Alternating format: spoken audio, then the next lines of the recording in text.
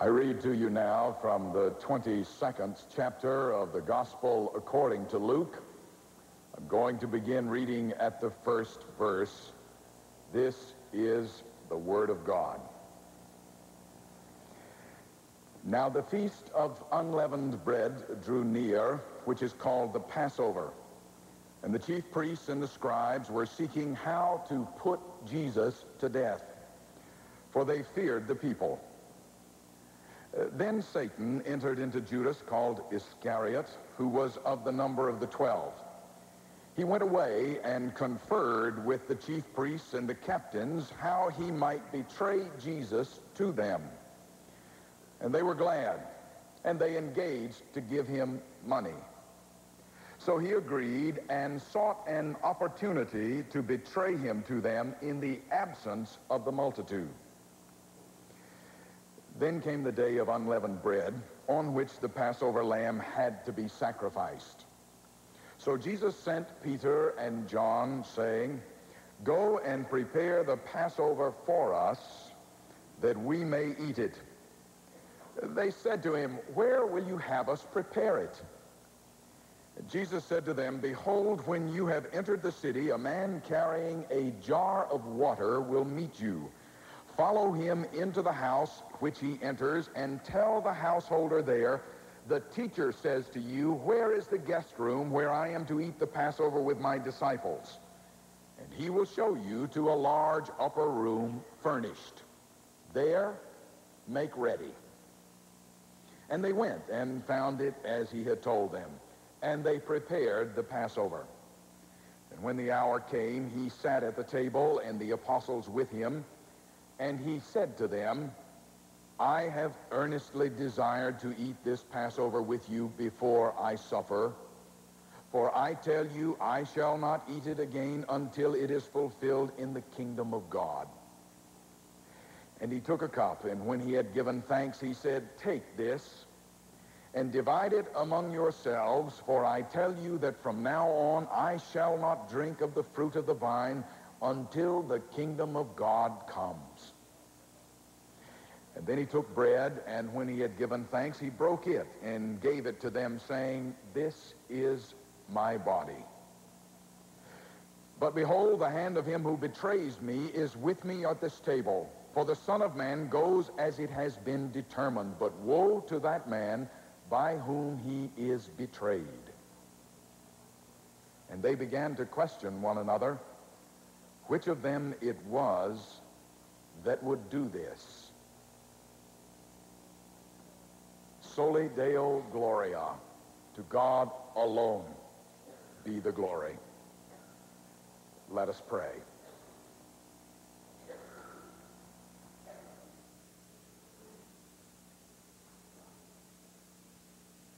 Now may the words of my mouth and the meditations of our hearts be acceptable in your sight, O God, our rock and our Redeemer. Amen.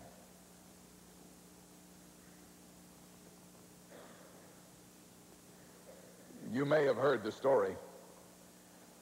A 6-year-old little boy went down to the neighborhood grocery store, and he sought out the grocer, and he said, "I want the smallest box of Tide that you have."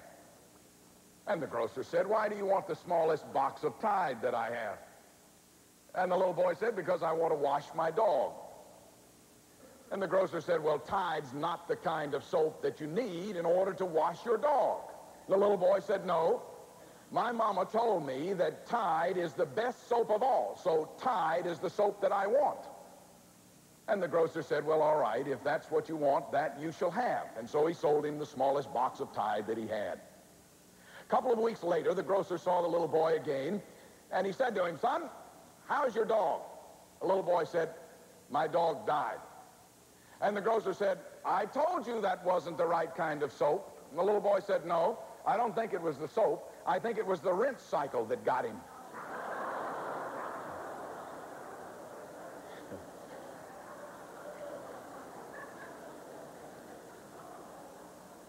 Well, you see, sometimes we get caught up in cycles that get us.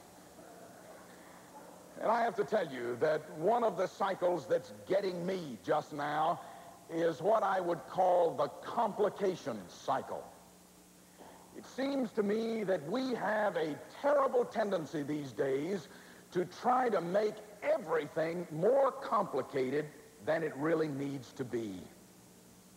You know what I mean, don't you? If you want to know what the weather is going to be like tomorrow, you turn on the television set, and the weatherman appears on the screen, and he proceeds to deliver to you a veritable blizzard of complex information about warm fronts and stationary fronts and cold air columns and jet streams and isobars and barometric pressure corrected to sea level, whatever on earth that is, and radar scans and satellite pictures. And after he has deluged you with this tidal wave of complexity, he ends up by saying, so, tomorrow will be a nice day and the temperature will be in the 70s. That's what I call the curse of complication. We do have a tendency to try to make everything much more complicated than it needs to be. Perhaps it's just because I am so simple-minded myself that I have a hard time with that tendency to complicate everything. I keep remembering what Alfred Lord Tennyson said of the great Duke of Wellington. Tennyson said, "As only the greatest are, he was in his simplicity sublime." That's what I'm yearning for, the sublimity of simplicity. I suppose that maybe that's why I so love the gospel story. Because you see, in spite of all the use and abuse the gospel has experienced through the centuries, nevertheless, it remains a story of exquisite simplicity.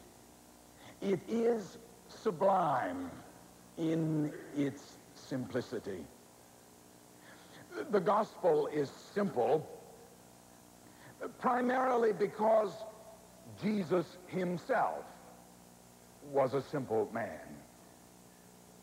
Jesus was divine. That's one of our great Christian affirmations. Make no mistake about that. Yes, Jesus was divine, but Jesus is also human, fully human, we as Christians believe. He was completely human. He was simply human. He was born just as we are all born, and as a matter of fact, the circumstances of his birth were plain almost to the extreme. He talked just as we talk. He went fishing in the early morning hours. He caught catnaps at mid-afternoon when he was tired. He had to worry about where his next meal was coming from.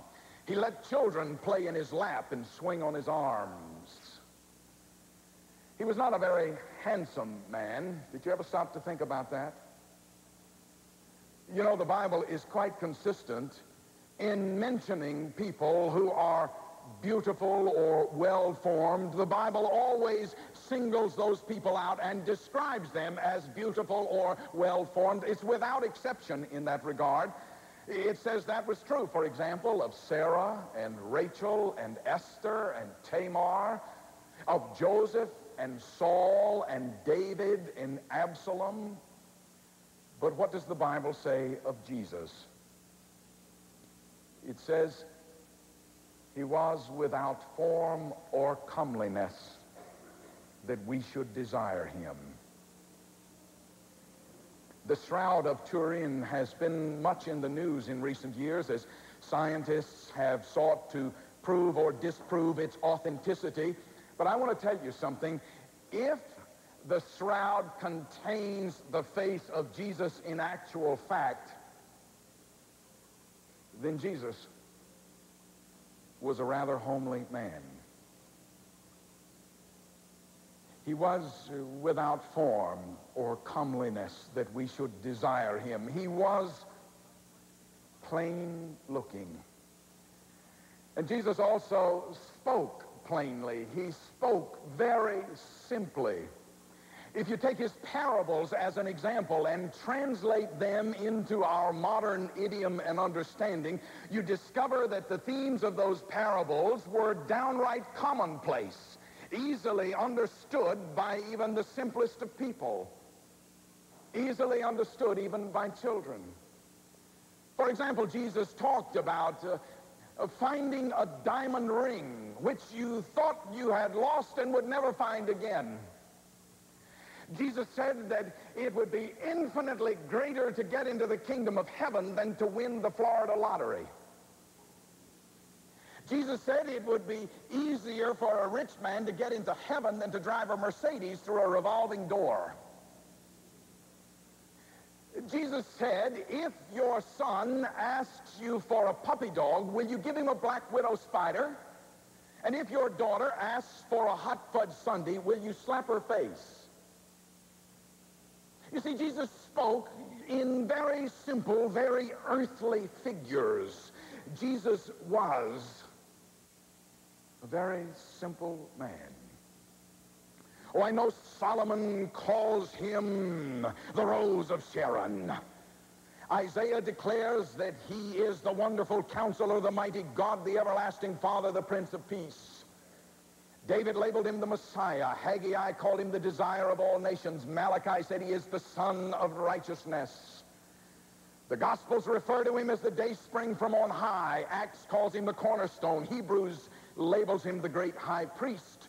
John in the Revelation says he is the Lamb of God, the Alpha and the Omega, the beginning and the end. And yes, he is every one of these things, and he is even more than every one of these things. But as much as he is every one of these things, he is also a plain, simple, uncomplicated man. The gospel is simple because Jesus himself was simple. And the gospel is simple because it is addressed to simple people. Understand, please, the gospel is not intended for people who think that they have arrived in life. It's not intended for people who think they have all the answers. It's not intended for people who think that they are head and shoulders superior to everyone else. The gospel is not intended for snobs, spiritual or otherwise. No, the gospel is intended for people who walk ordinary, everyday, common pathways just like we do. The gospel is intended for people who know only too well their own shortcomings. People who know they have a deep down need for God in their lives.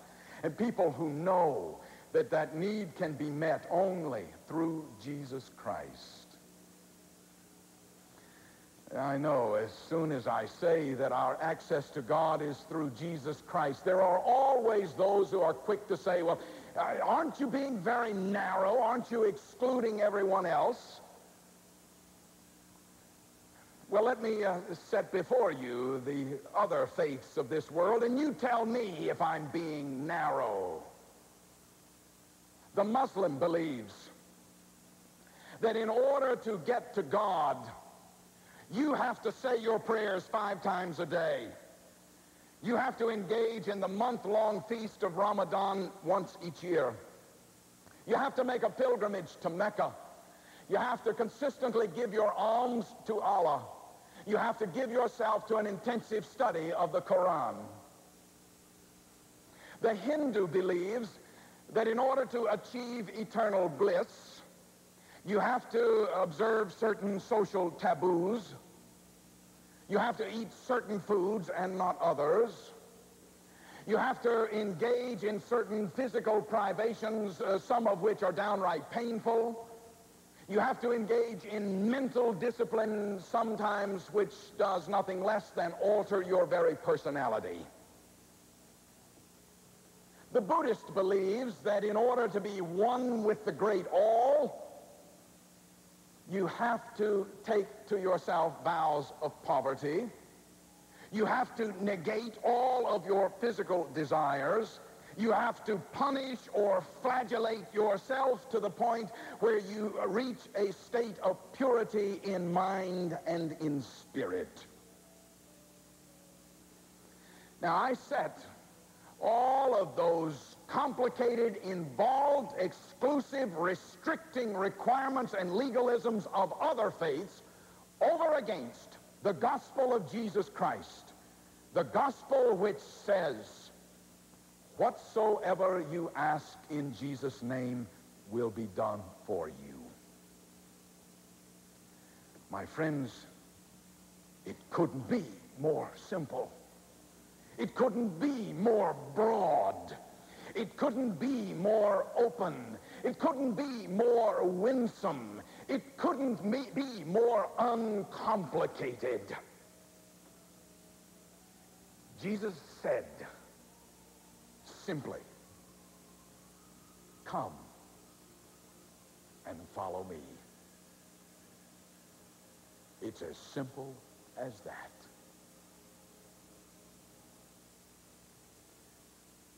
And the gospel is simple because it delivers a simple message. We see that message clearly portrayed in the exquisite simplicity of this sacrament. It's fascinating to me that Jesus, when he set out to establish a perpetual memorial for himself and for his message, chose to do that by using the simple elements of a common meal.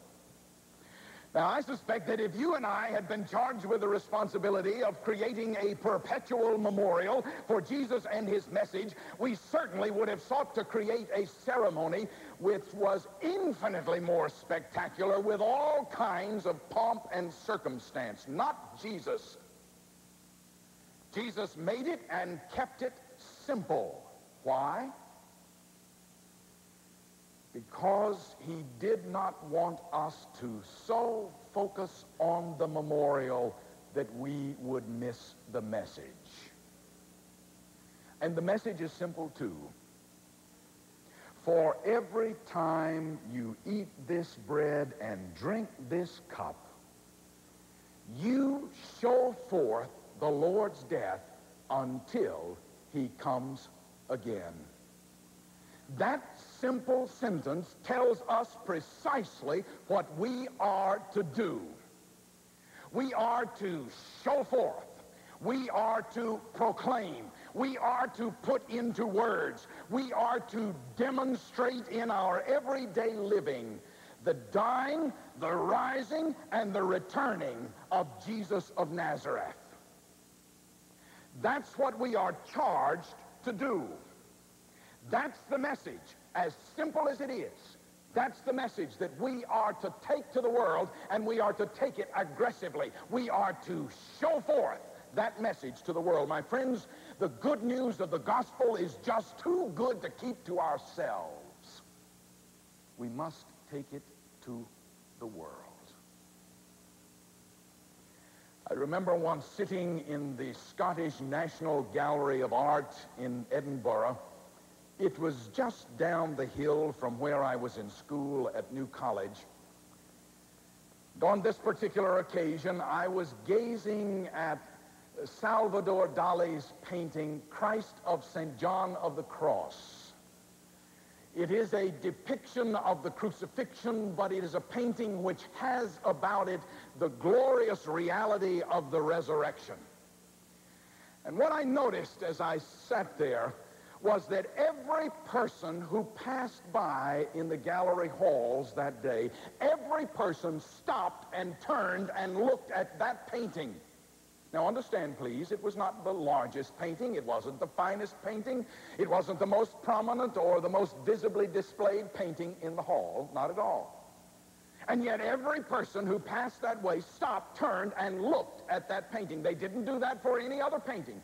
Only that one. Why? I became convinced then, and I am convinced even now, that whenever the world encounters the loving death of Jesus and the reality of his resurrection, the world stops and takes notice. And so we are called by the exquisite simplicity of this sacrament to show forth the Lord's death until he comes again. To go out into the world with the message of his dying, his rising, and his return. And when we take that message to the world will stop and take note. So, we go forth into the world in the name of a simple Savior, seeking to reach simple people in a simple way with a very simple message that God so loved the world that he gave his only begotten Son, that whosoever believes in him should not perish, but have everlasting life. That, my beloved, is our communion commission.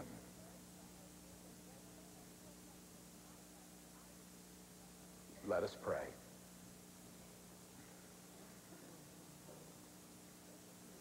Almighty God, enable us to commit ourselves to the exquisite simplicity of the gospel of Jesus Christ, that we may share that simple message with the people who are around us. In the name of Jesus, amen.